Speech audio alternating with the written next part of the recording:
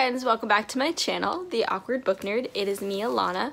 For this video, I wanted to do my March TBR for you all. So I posted my spring TBR, so you've seen all the books that I'm going to be trying to work through for spring. I've decided this year I want to make sure that I at least tell you what I'm reading each month, so that way you have an idea of what I'm going to try and work through. I decided to do this because I wanted to keep you all updated on what I would be reading each month, even though you've seen, you've already seen what I'm going to be reading for this season. Especially because sometimes for each month I might add in a book that's not even on my spring TBR, so I don't know, I think it's just fun being able to show you. And I also just really love creating TBRs, so this is just an added bonus for me. So for this month I chose 5 books. 4 of them are on my spring TBR, one of them is not, that I will be hopefully working through this month.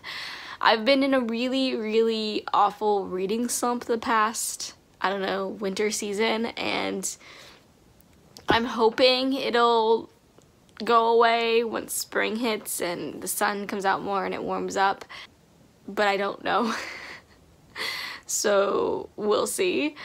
But I'm just like so sad because I just want to read, and it's just so hard for me right now. And I think it might be also because of depression, but I'm just gonna blame it on the reading slump. I just don't even know like how to break it yet. I'm still working on it. Like, I've been able to read a few things, but it's like once every 2 weeks or so I can finally pick up something. It's just really weird. If you have any suggestions on how I could break this, please put them down below. I would love to have an idea of what you've done to break your slumps at all, because I need some help.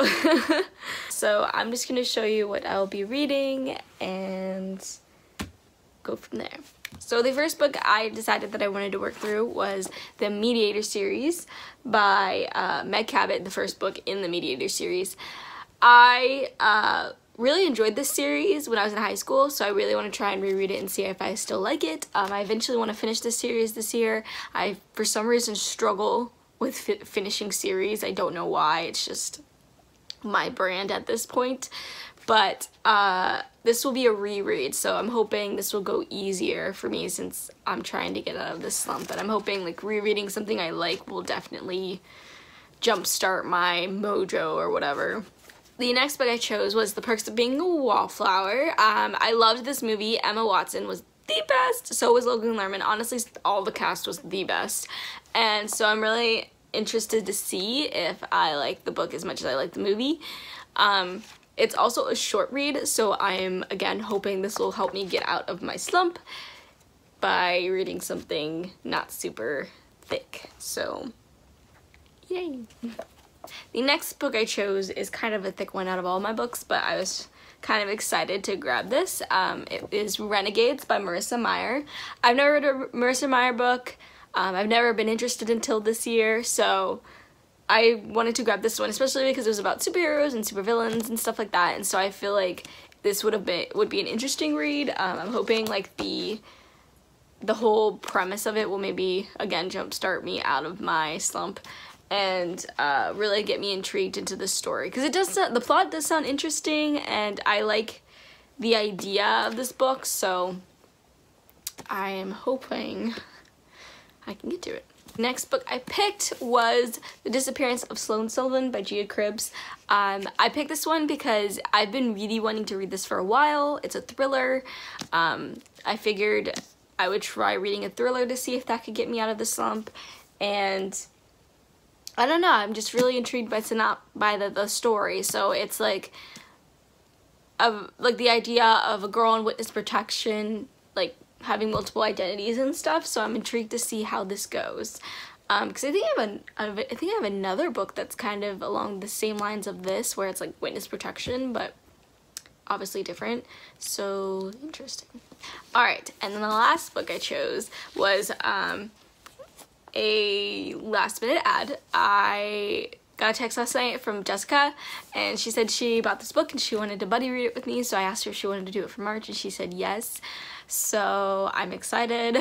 We decided we wanted to buddy read Who Put This Song On by Morgan Parker. Yes, I did not get to this for Blackathon and all the other athons, and I'm sorry, But I'm excited to read this with Jessica because I love buddy reading with her, and I think it would be fun, and I'm really looking forward to this book. I really think it's something that I will be able to relate to in a lot of aspects, and so I'm just hoping that I really enjoy it as much as I think I do.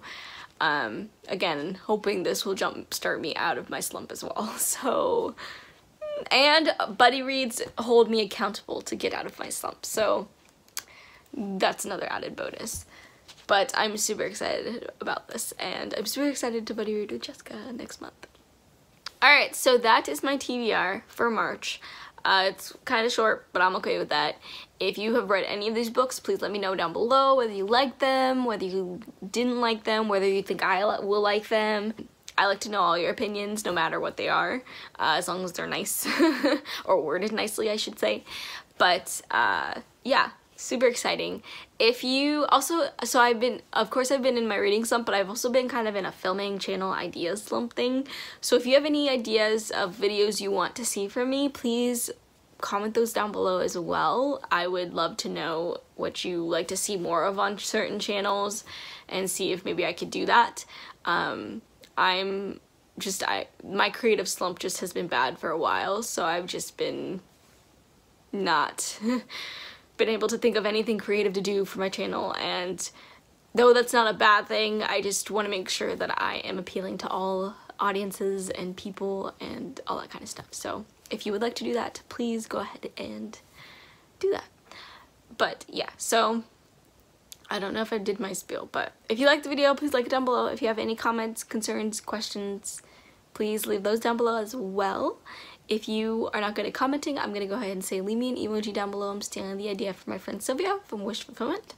And if you want to see more videos from me, please subscribe down below. You are all sunflowers in a world full of weeds.